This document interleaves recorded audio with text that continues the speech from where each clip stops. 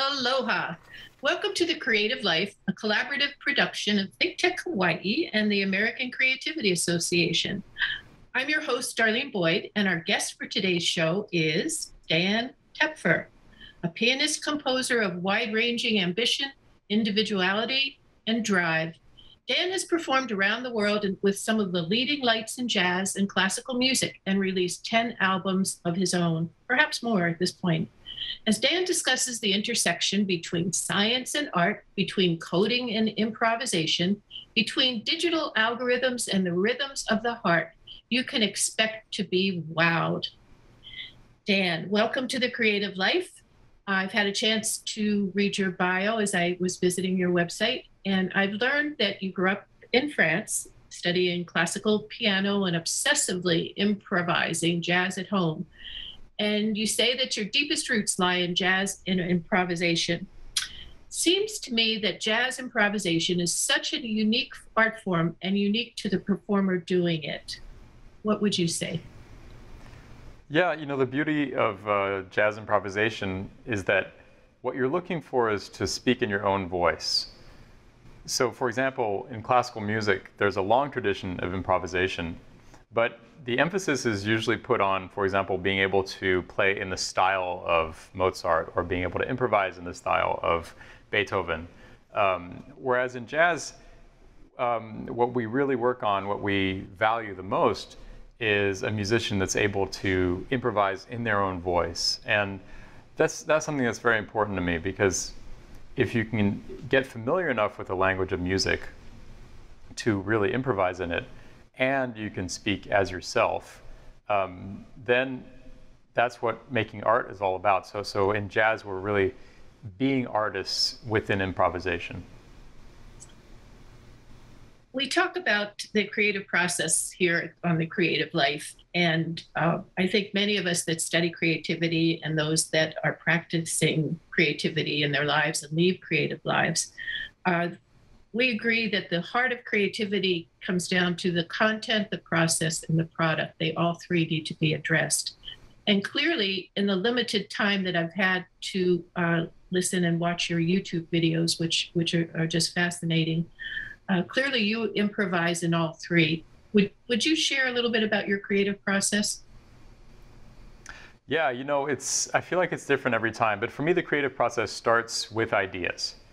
I like to say that ideas are digital and feelings are analog. And what I mean by that is that feelings are hard to pin down, and that's the beauty of feelings, is that they morph in these very subtle ways. But ideas have this power, which is that you can define them exactly. Like, I am passionate about this specific thing, and I want to carry this very specific thing out. And I think what's beautiful about an idea is that it can be this germ that just takes root in you, and then over a very long time, it can grow to something that is like nothing you'd imagined before. So, for example, my project, Goldberg Variations, started with me getting really passionate about Bach's Goldberg Variations, which is one of the iconic pieces of classical music. And I just started playing it and learning the pieces, learning the variations in it, learning the music as it was written by Bach. And of course, this idea came to me, which is, wait a minute, what would happen if I used Bach's ideas in this piece as the basis for improvisation? What if I improvise using the same ideas he's using in each variation? And that, over the course of about 10 years, became my project, Goldberg Variations. And it's been hugely important to me, but I would never have known when I started getting interested in this music and started improvising on it, that it would lead to something that's had this kind of resonance for me. So it's really about that germ of an idea, letting it grow, I think often over a very long period of time. So thank you for sharing your personal process. And I think those of us who attempt to work with creative individuals, or even are trying to solve a problem, realize that there's a tenacity and a stick-to-itiveness that has to be there.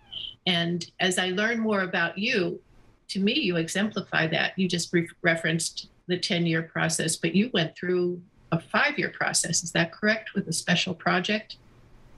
Yeah, I think you might be talking about Natural Machines, Yes, which is my latest kind of super special project, in the sense that it's something I'm really excited about and that is pretty unique to me. This is a project where I've written computer algorithms that improvise with me in real time. So what that means is I'll literally be doing free improvisation at the piano, and the computer is able to have the information regarding every note that I play, because I'm using this special piano called a Disklavier by Yamaha, and the computer responds in real time with music of its own. So, for example, and as you can see, I've also written other programs that generate a visual representation of the music as it's happening.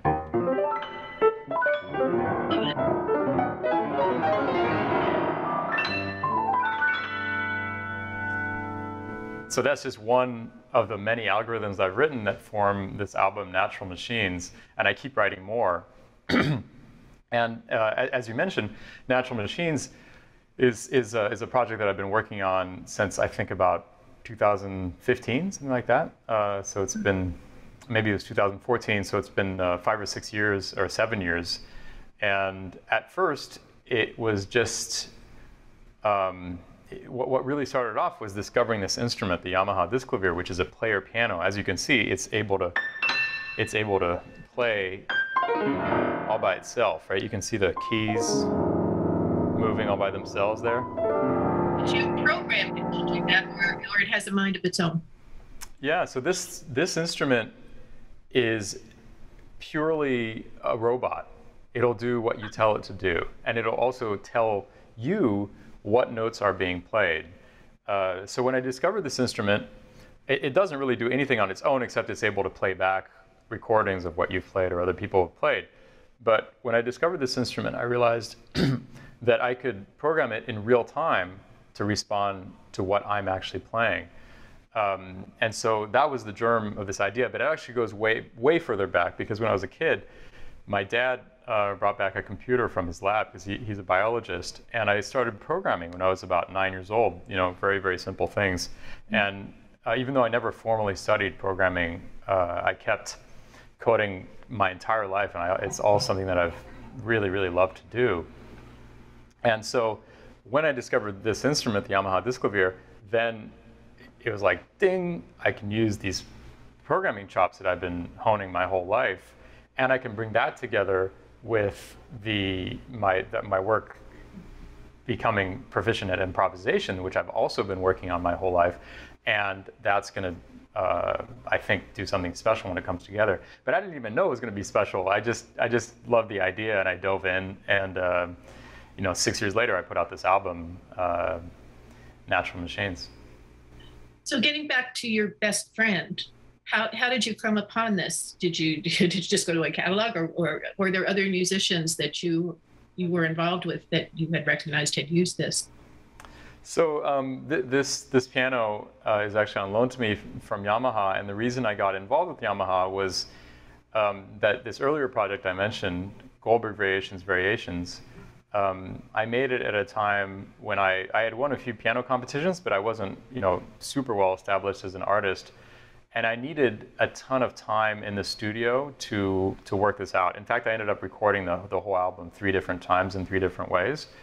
So I was looking for a place where I'd be able to play in silence with a beautiful instrument, using my own gear. And I signed as a Yamaha artist, and they let me use their space in Midtown Manhattan. So I've recorded all my albums since 2010 in that space. And so it was a few years later, I went into that space and sat down on one of these Disklaviers and started playing around with it, and realized, oh yeah, this is not just an instrument that can play back pre-recorded things. It's an instrument that can do things in real time. So obviously far more sophisticated and advanced as to the old, or maybe there are new versions of a player piano. It's certainly not that. It has. Well, it is in a way. It's like the modern version of a player piano. This definitely goes way back to like the late 19th century, early 20th century, when those player pianos were playing what was written on a scroll or a piano roll. The only difference being that instead of a piano roll, the information relative to what the piano is supposed to play is in digital form. And since it's in digital form, I can tell it what to play in real time. So I saw you lean over when we first started the interview, and you pulled. I'm sorry to be so low key in my question here, but you pulled at something. What were you doing? You leaned over, and I connected a cable that goes into this computer. It's a MIDI cable. MIDI is a language that computers use to talk about music with each other, and I connected the MIDI cable to my computer so that the piano the piano and my computer could talk, because all of the programs are programs I've written that are living in my computer. So, for example, here's one that turns everything I play upside down. This is what we call inversion in music.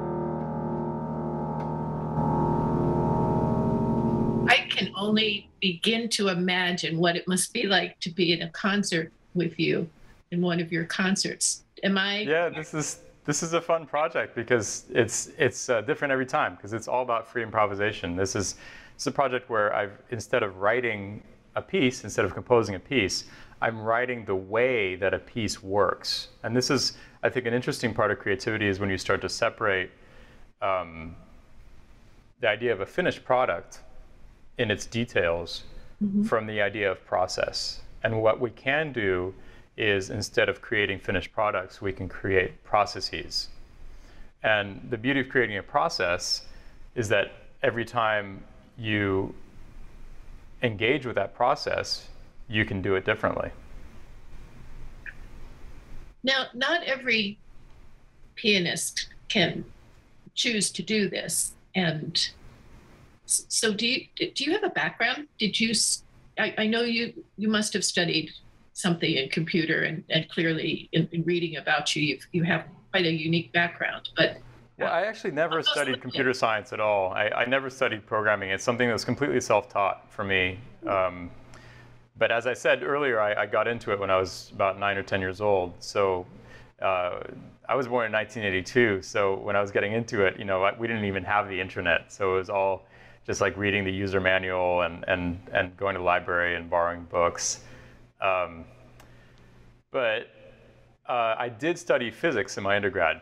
My undergrad is in astrophysics. So I've always loved science. I've always loved math and physics. And that's an important part of my life. But the computer science is all self-taught.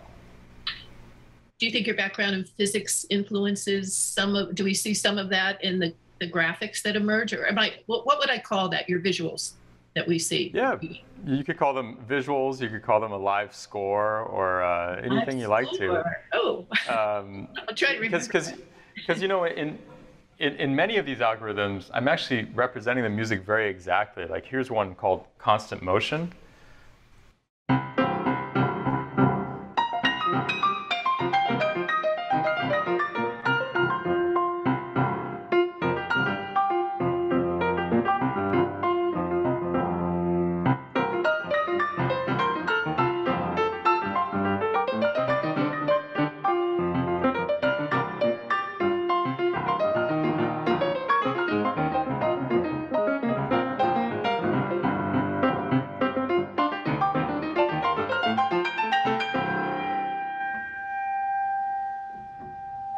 So in this one, time goes by radially, right? Mm-hmm. And when a note is low, it's closer to the center of the radius. And when it's high, it's further at the outside. So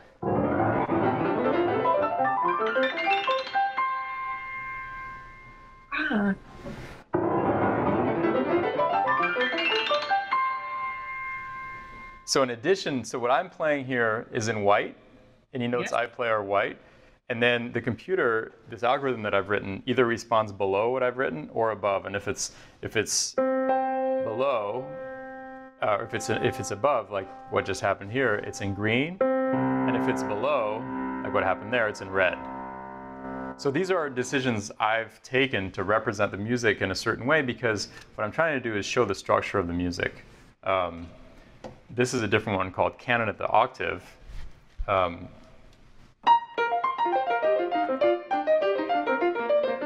Where everything I play is repeated an octave below. And so what I play was in the foreground there in blue.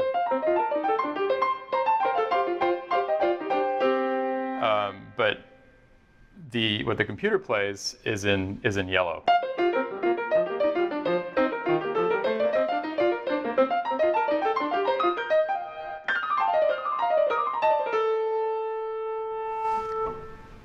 And what I'm trying to do there is just really show the relationships between these two voices really clearly.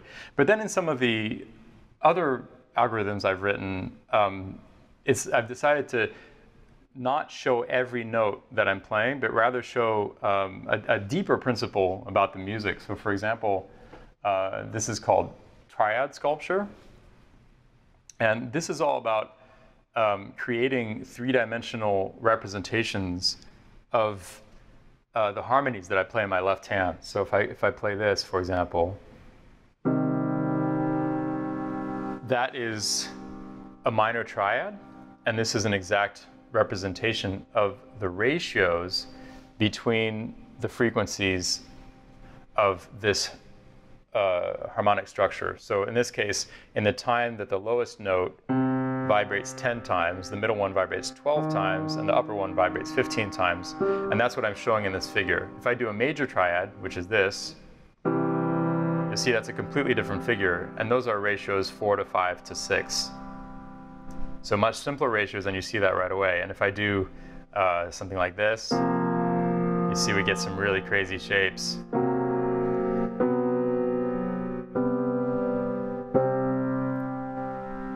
And I just love these figures because they're both profoundly true from like a physical perspective, but they're also, to me, profoundly beautiful and elegant.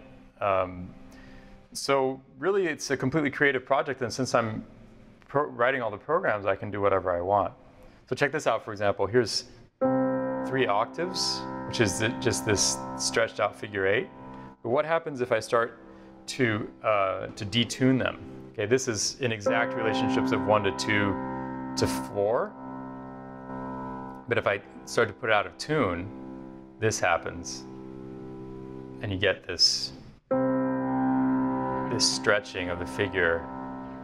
And I've also, I wonder what it would be like to travel inside the figure. You see that little dot that's traveling around inside the figure? Here's what it looks like from inside. And I can keep playing during this time.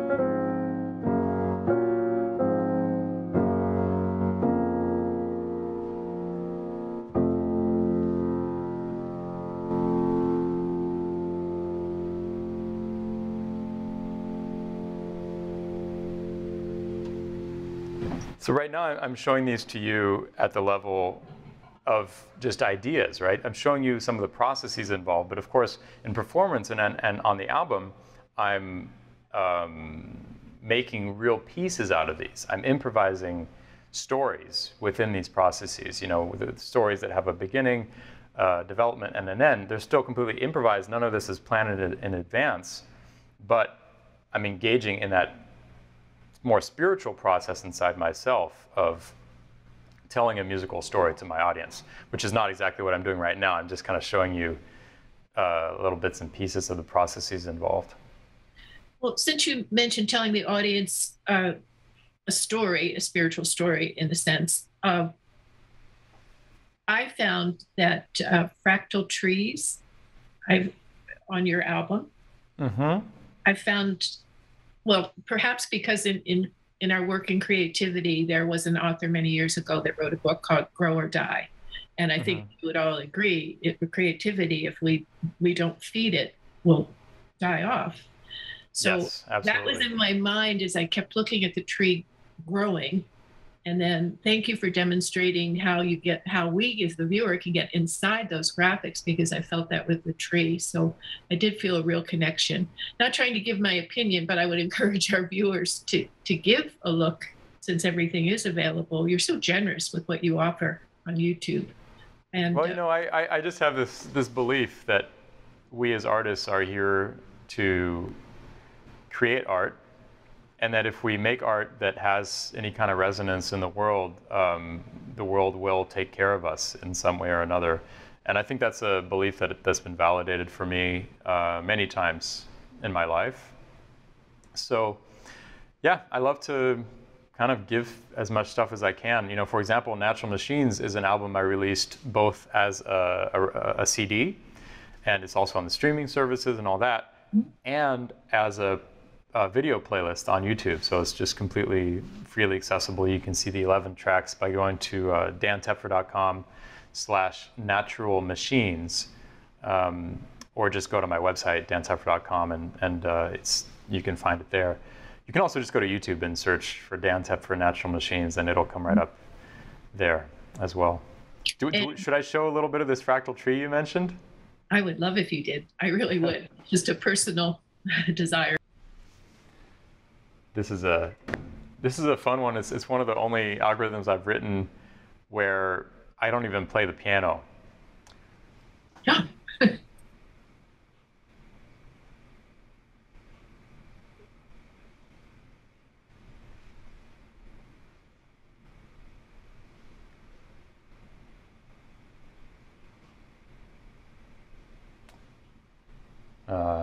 Let me try this again.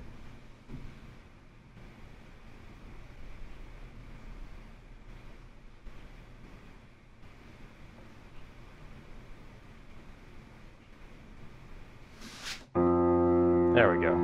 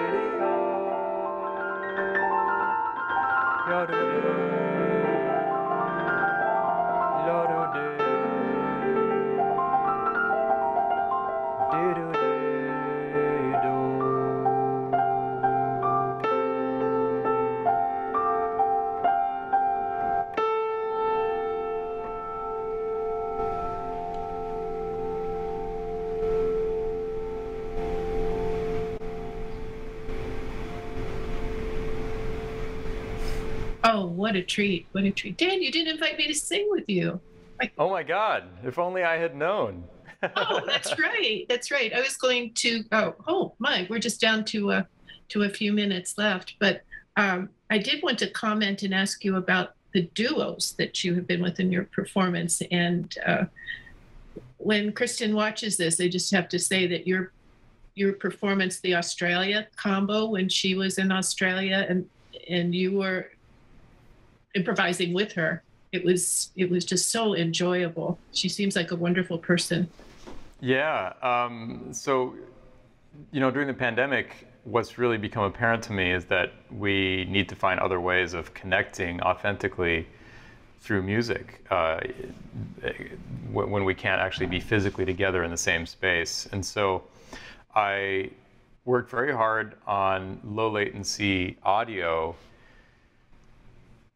through the entire time of the pandemic, and I'm still working very hard on it. And these are ways through software of reducing the lag between the moment when I make a sound and the moment when it's heard in the earphones of the person I'm playing with.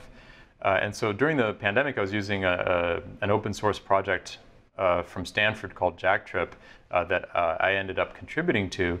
But the problem with Jacktrip is it's incredibly hard to use. And so I've now released an app called FarPlay that makes low latency audio accessible to absolutely everybody. And I really encourage everybody to check it out. Just go to farplay.io, and you can download it for free and check it out. And it enables you to make music with other people through the internet, as long as they're not insanely far away from you,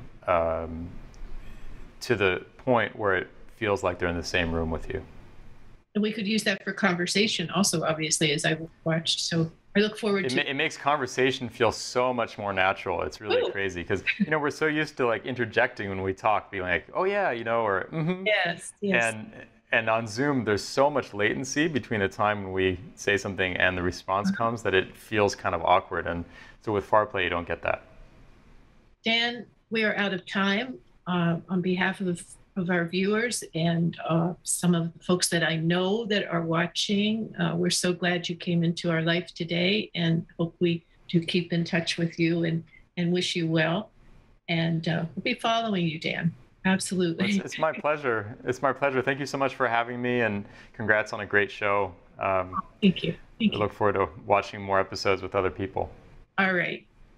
Thank you for joining me, your host for today's The Creative Life Show, and our guest, Dan Tepfer.